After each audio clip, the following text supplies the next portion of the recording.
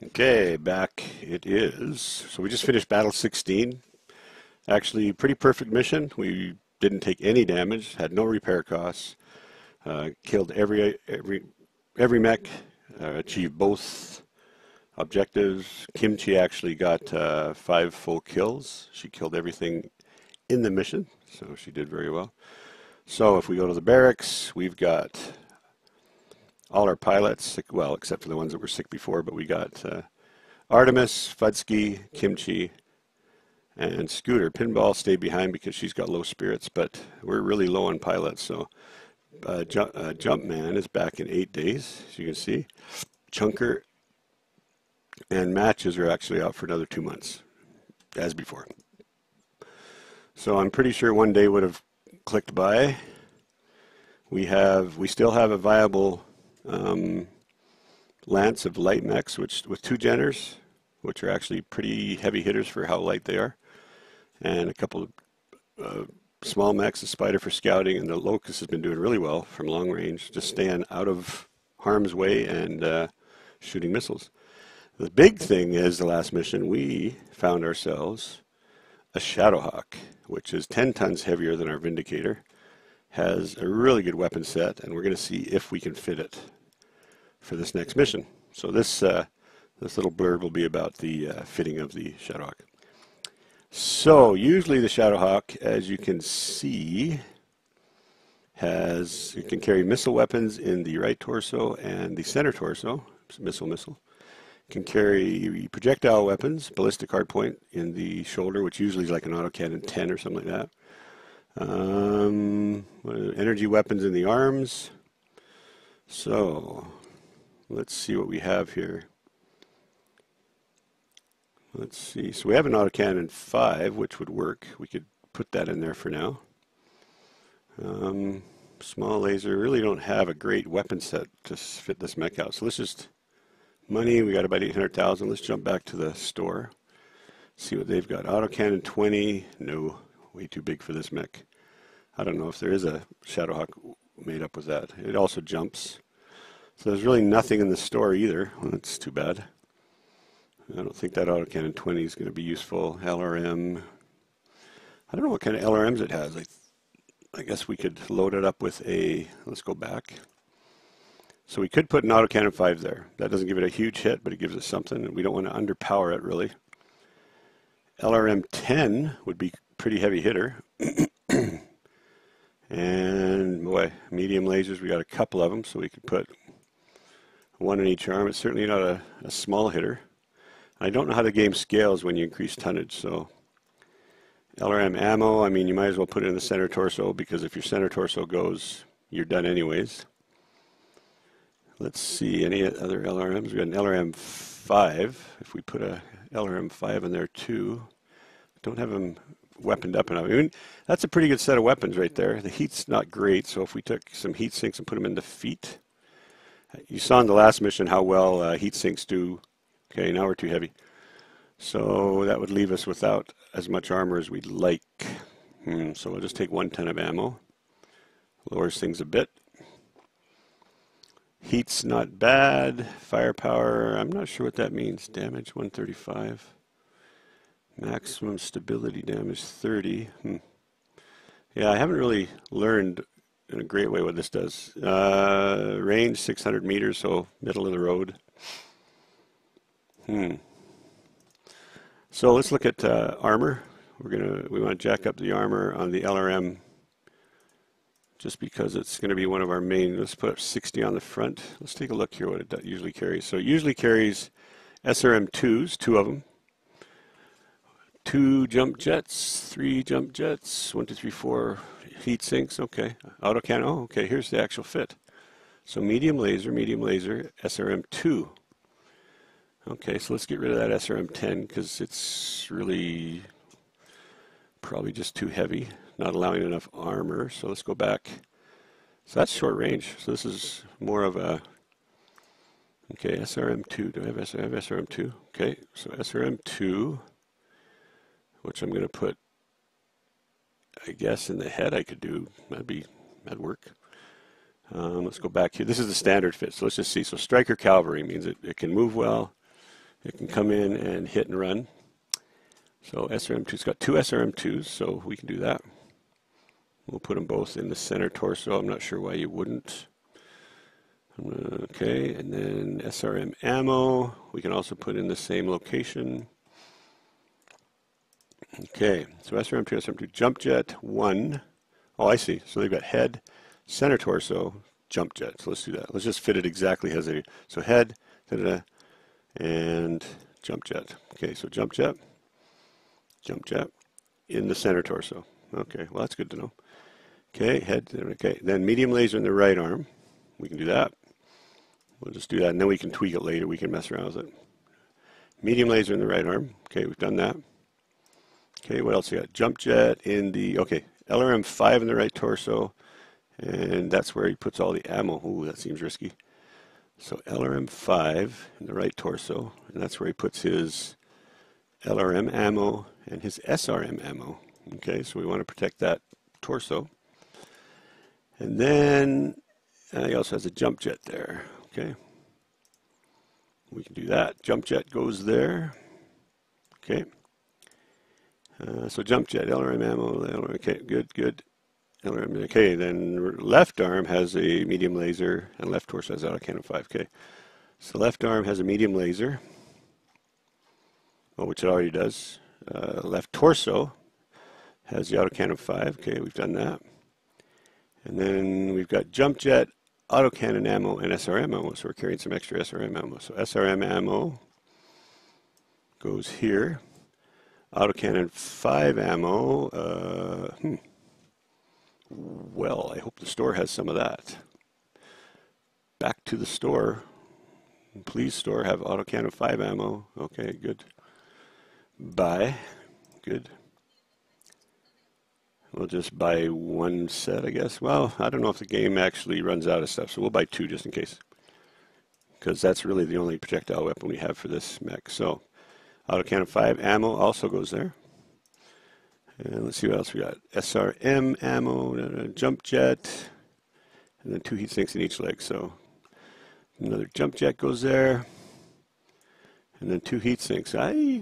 Seems like we should be heavy, but I guess that LRM 10 really added a lot of weight. Okay, so we are heavy by 1/3, almost a 1/2 ton. But I did raise the, so we'll just go max armor, and then we'll play around with that. So you see it's at 24. I usually take these down to even numbers because I need to be able to bump up these other ones. Really need to protect both those torsos. Boy, look at that. Let's bump that up. We just don't have a ton of armor on this thing. So that weight doesn't give us a lot of armor options. Let's see if it actually shows you armor here. Yeah, it does. Okay, cool. So head, 16, center torso,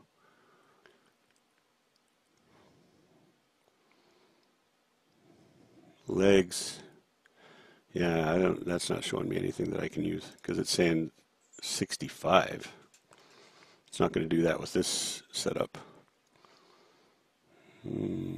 Front armor, 65, 60, yeah, so that's not. Armor structure, so 45 is just telling us the total you have available. Okay, it's not telling us what they fit it out with. Okay, well, that's the stock configuration. Okay, so 25, 25 in the legs, 25 in the arm, 25 in the arm, 50, 20, 50, 20. We're still too heavy. There, that takes us down. And we actually have a working Shadowhawk. Ooh, 10 days away. So just be in time because I plan to let Jumpman drive this one. Make sure we've got everything. 1, 2, 3. 3 jump jets. Is that what we need? 1, 2, 3 jump jets. 4 heat sinks. 4 heat sinks. Autocannon 5 ammo. SRM ammo. And, okay, I think we're good. That's about as good as we're going to get right now. Okay, so Striker Cavalry. Not sure. Oh, there we go. Shadowhawk 2D is an interesting model. Its default payout sacrifices a lot of armor to mount a bit more firepower. Okay, that was obvious.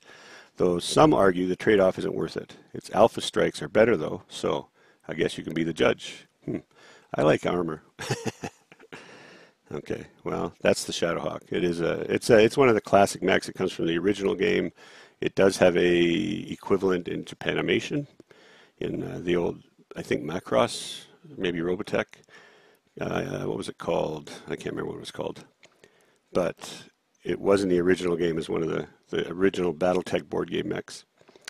So what's this? Default. Umbra. Oh, okay, these are the, let's pick a paint job. Default Umbra. That's a strange, it only has two. What do we want? Yeah, I think the Umbra looks better. Looks like a complete, oh, it's a, what is that? I didn't even know you could do that. Looks like a totally different model. Well, I like that.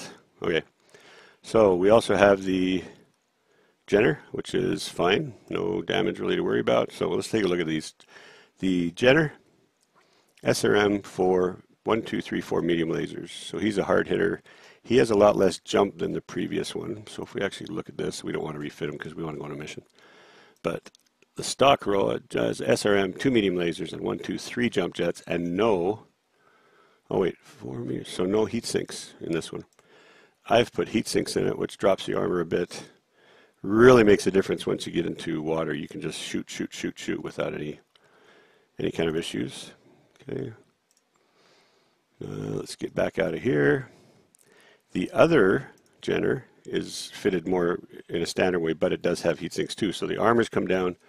But so these things, I've been playing them, as long as I have initiative, I can poke out, shoot, and then I do that at the end of the turn. Then at the start of the turn, I poke back. So we'll just call that the Shadowhawk fitting mech, the fitting video. The Vindicator is still trash beyond use. And there's the Umber. Now let's go back. Let's go to the captain's quarters and see if we can take a look at that. Oh, I guess we can't. But that's a pretty cool mech. I'm going to actually go back and see if I have those same options with the other mechs. I never even noticed that before. So let's go here. Yeah, so you don't. The Shadowhawk. Oh, you know what? The Umbra.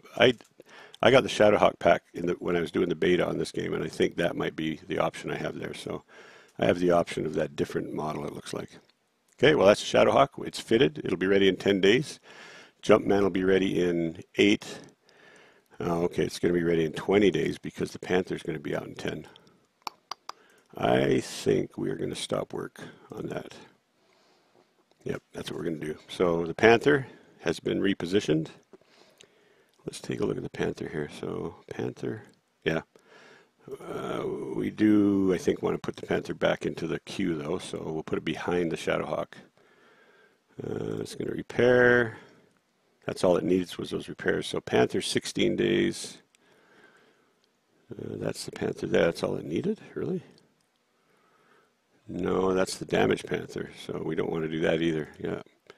Okay, so we want the good Panther. Needs repairs, which we're going to do. No, okay, stop.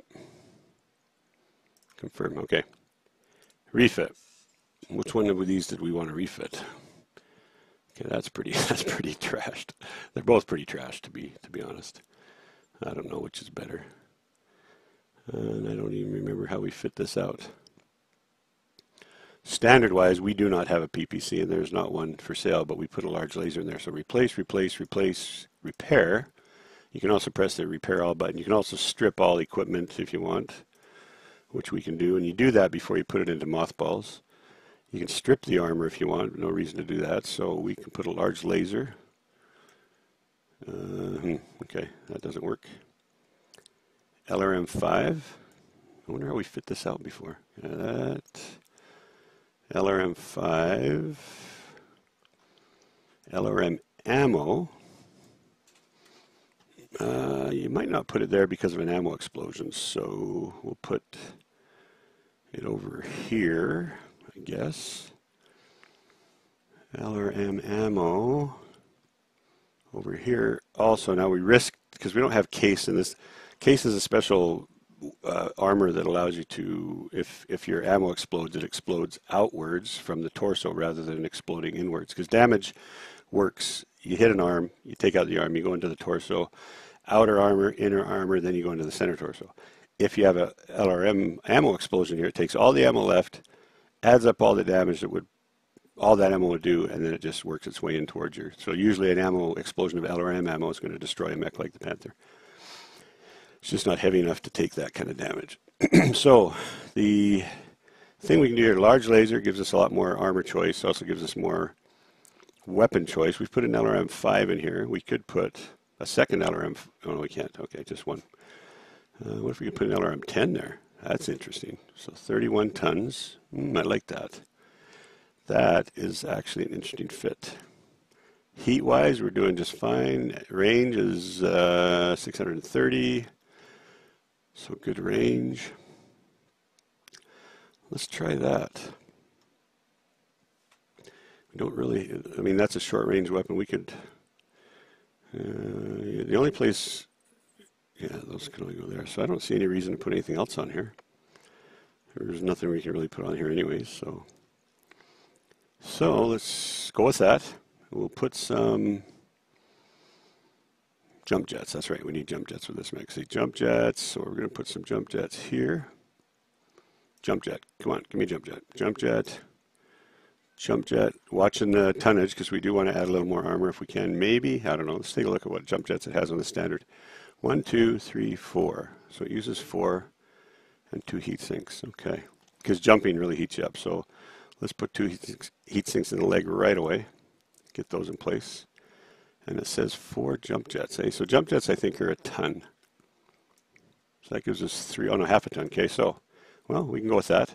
50 on the legs, that's quite a bit. 50, 20, 35, 50, 50, 25. Okay, so we've dropped it on the arm. Nothing really over here to worry about. We probably want to lower a little bit here and raise a little bit there. Okay, I think that's not bad. So we're going to do that. It's 12 days. It'll add on to the 10 days, so it'll be 22 days that this will be fixed, I think. Let's take a look.